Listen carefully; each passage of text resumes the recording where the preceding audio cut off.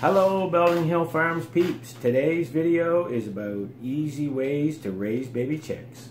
And we're going to talk about brooder design, protection to keep them safe, their bedding, the heat lamps, waters, feed, and observations of what to look for. And that's what you got coming up. Hi all, Luke here. And Jill. And we're Belding Hill Farms. If you're not familiar with our channel, go ahead and hit subscribe and like our videos to see some more of our content upcoming. And please leave comments. We love to read them. Yeah, and we try to answer them all. If you have questions about raising baby chicks, we're happy to answer them. We promise you we're going to tell you easy ways to raise baby chicks, so here we go. Alright, so to begin with, we're going to talk about when you're raising baby chicks. In our area, if you want to raise heritage birds, you pretty much have to raise baby chicks.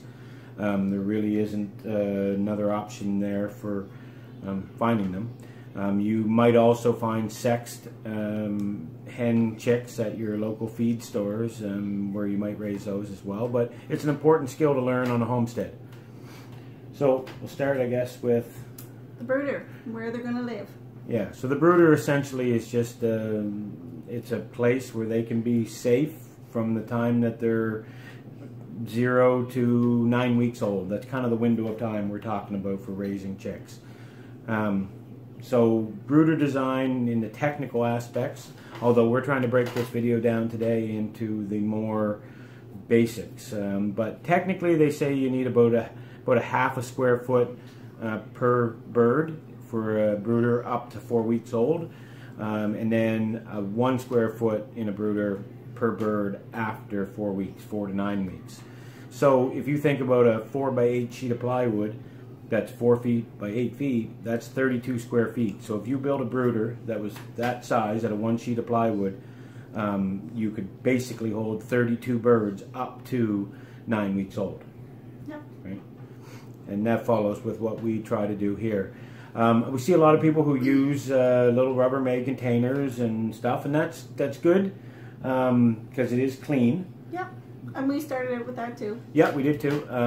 The only thing that we get concerned about there, and we'll come to that later when we're talking about the light, but sometimes it can be too enclosed and the chicks have a hard time escaping the heat. So really there's no right or wrong when it comes to brooder design. You can make a fancy one out of plywood, or you can people use dog crates, fridge boxes, like the cardboard box a fridge comes in, you know, the Rubbermaid containers. There's no right or wrong.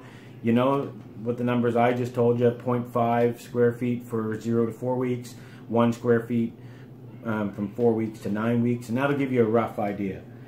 And many of our customers are usually the backyard people who want 4 to 6 birds, maybe 8 birds, and you know, one of them Rubbermaid containers would do for the first few weeks. Yeah. So the next thing on the brooders is protecting them from cats. Yeah, house cats could be a really bad thing. Yeah, ours has tried that. Yeah, your favorite little house cat that sleeps on your lap, left alone with a Rubbermaid container full of chicks, would happily eat some.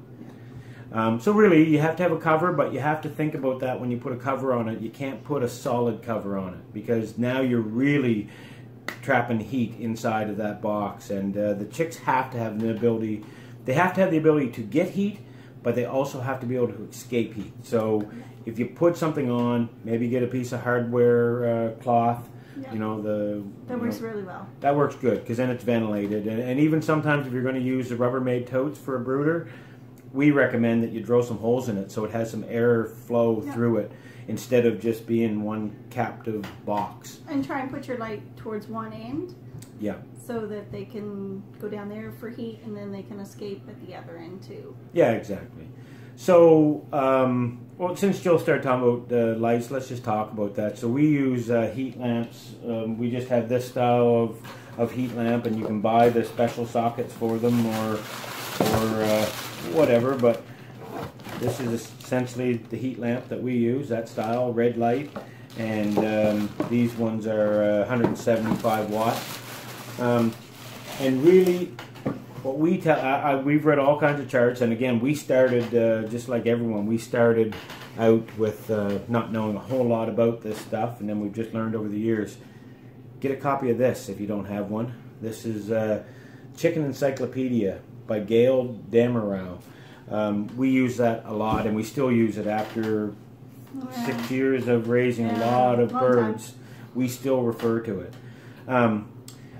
So yeah, your heat lamp, there's all kinds of technical ways, but what we tell people is put your hand at the height of the chicken's head, wherever that is, and feel on the back of your hand what the temperature is. And what we want that temperature to be is warm for a human. So like, you know, quite warm, but not so much that your hand is uncomfortable staying there. And if you have that directly underneath the light, then that's a pretty good starting spot for where you set your light. Yeah, unless you have a draft of some sort blowing in, and then you have to adjust it accordingly again. But it's still pretty much the same rule of thumb. And again, almost all of this, and no one really says this on any of the technical stuff, but it's common sense. Use your, you know, just use common sense. You shouldn't have a draft blowing on baby chickens. That just is common sense. But the beauty of using your hand is that as the chickens grow in height, then your hand is always coming up as well. So if your light was hanging over at one place, and then your chickens are growing, well, obviously they're getting closer to the bulb. So if you always use your hand as a judgment, then your hand's going to get very hot in this situation. So it leads you to keep raising the light. And that's something. For the first 9 weeks, you're always going to be playing with that light. Yeah, like, especially until they're feathered out. That's when you really have to watch the temperature, because they can get too cold. And yeah, and you can do it with thermometers, and you can do all kinds. You read all the technical, and that's fine if you do it that way. There's nothing wrong with that. But we raise 500 to 600 baby chicks a year, have for 6 years, and we send all of our customers home with the same advice that we just gave you, which is using your hand and just using common sense. But the other piece to that is you got to remember that too much heat, when we talked about earlier in the brooder, if the heat can't escape the brooder, you're making a microclimate for that baby chicken that is hotter than they can tolerate. And that will lead to dehydration, and you can have problems with, you know, they may die, and you know, not to scare you, because everyone should still do this. It's not that big of a deal. But yeah, that's what we do. And then we set the light based on that hand test that I said, and we check that probably not daily, but maybe every other day. Certainly for the first 2 weeks, we check it every other day. Well, when we go down to check their water and food, we usually can tell by that time if they're too hot, too cold, depending on how they're acting and where they are in their brooder. Yeah, because if what we use as a good guide is that and this doesn't apply if you're down standing in front playing with the chickens, but if you sneak up on them and they don't know you're there, and they're all laid out, and they're laid out all around the, you know, if your light is shining, you know, right here, and they're all laid around the perimeter of the light, then that means that the light is too hot. Like if there's no one laying underneath the light, then it's too hot for them right underneath the light. Now, if you go down and there's a whole big pile of them right directly underneath the light and they're all huddled up, well, that means they're cold. They're not getting enough heat from the light. So, I mean, I know that sounds pretty simple, but it's something that a lot of people overlook. So that's what we do. We set the light based on the hand test, and we do that every couple of days for the first 3 weeks probably. After that, we probably do it maybe twice a week. And then we double check that by, like I said, just sneaking up on them and making sure that how they're laying underneath the light, how they're distributed, you know, is appropriate. If they're kind of evenly distributed all underneath the light and around, then your temperature is perfect. And what we kind of shoot for is to be a little bit to the pushing them out to the outside. Yeah. And our rationale on that is that at least if they're to the outside, then they know they can escape it, and they're definitely getting enough heat. We do not want them piled up underneath, because that's when they start suffocating each other. If they get too cold, they'll all lay in, and then some will end up on the bottom of that pile and suffocate. Yeah.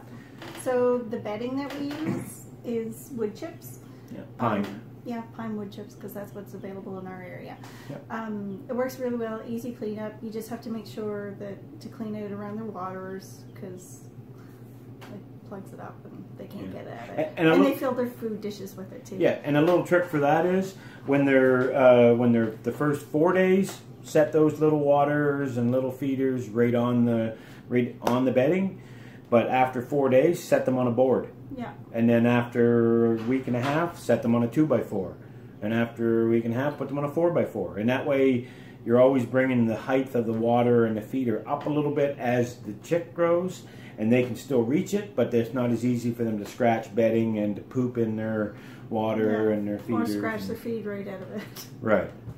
Yeah. And then it should go without saying, but keeping that clean and dry is very, very important. So first few days they really won't be pooping that much, but they will. Poop a lot, but not that bad. But then after that, we'll just scrape out kind of the top layer that has any of the poop in it, and then put in new bedding. And we usually end up putting in bedding every 3 days, maybe, or something for the first while. And then as they get older, you'll be putting it in almost every day, or at least top dressing it every day, and then maybe taking one big clean out a week or 2 clean outs a week. And that's. But again, common sense, keep them dry, keep them clean. Yeah. All right. So with their waters... I was going to say one more thing on that, though. Sorry. The one biggest condition that we've had to deal with, and we advise all of our customers that go home with baby chicks, is pasty butt. Oh, yeah. Okay, and that is something that definitely affects chicks in the first probably 10 days. Yeah. Maybe 2 weeks. And essentially all it means is that they'll have a runnier poop than they should. That poop will stick in the feathers underneath their vent, and it will basically harden up to the point that they're not able to poop anymore. Yeah, and they'll die. So for the first several days, we make a big point to go down and look over every bird, and we check them over, and if they do have pasty butt, then we dip them in a little bit of warm water and just kind of pick it till it's free. Just when you peel it off, just careful not to peel it off and rip the skin, because ripping the skin will lead to an infection, because a chicken pen is a very dirty place no matter how clean you keep it. It will also lead to the other birds picking on it. Yeah. Okay?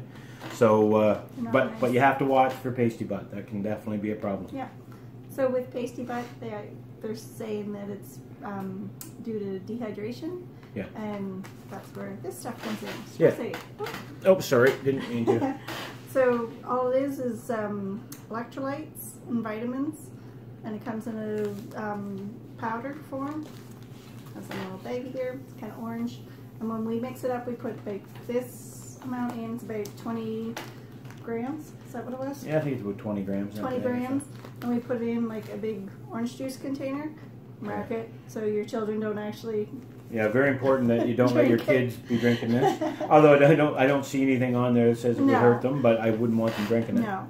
So that's why we mark stress aid and big X's. So that's really good for the first couple of weeks when they first are hatched and in their brooder. Just helps with like there's so much going on. They've had so many changes, come from the hatcher or wherever you bought them, and new foods, different birds that they're around and whatnot. And it just helps, keeps everything balanced. It's just an electrolyte solution is all it is. So there is, again, a technical way. You can read the bag, you can apply it as per what they say, and it works out to something like 1/8 of a teaspoon per liter of water. I don't even know what it is. We don't follow any of that. It's too much math for me. We mix it up until it's just a, looks like Tang or orange juice kind of thing, and then we just use our eyeballs. So when we put it into the water, so that we change out one of those little half-liter waters, we just put a little glug of this in, just enough so it takes the water and makes it a very, very slight off yellow color. Yep, that's it. And that's all we do. We've been pretty fortunate so far. Yeah, and we keep this on hand because even for our adult birds, we keep this around for them if we end up running into any problem with adult birds as well. It's a great thing. We can talk about that later in another one too. And so then after that, so that's basically all the pieces that we wanted to cover. There's no problem. A lot of people ask us, like, oh, can one breed mix with the other? And can I have a 1-week-old chick in with a 2-week-old chick? And so first off, breeds don't care. There's no racism in chickens. They don't care about each other. They'll happily play along or pick on whoever. Yeah. as far as combining, different age classes, we will. We do it probably to a span of 4 weeks sometimes. I mean, that's maybe not ideal, and if I could have my way, I would put, all the closer age ones together. Yeah, we do try and keep them closer, but sometimes it just doesn't work that way, and the little ones have to go in with the big ones, and if you find that... fight it out in the playground like the other kids. Yeah, if you find that buff Orpington that you always wanted, and you had to get it 2 weeks after you got all your barred rocks and whatever, stick it in. That's fine. Not a big deal. It's really not. No. And then, and that's basically it for raising baby chicks. So it's not that complicated. Don't overthink of it. Yeah, don't overthink it. Don't overthink it. A lot of people way overthink it. Yeah. So thank you very much for watching, and please like and subscribe, and follow us for some more details. You can check out any of the crazy stuff we're doing. Sometime this summer we're going to be doing, or this spring we're going to be doing mushrooms growing in logs, and we're going to be doing some work with the sawmill, my Norwood HD 36 hydraulic sawmill. We're going to be working in the woods with our horse Chevy. We got some baby pigs that we have here now that they may make an appearance here sometime. We have lambs we'll be butchering. We have lots of stuff. So follow along to see all the craziness we get into, and thanks for watching. See you next time. See you next time.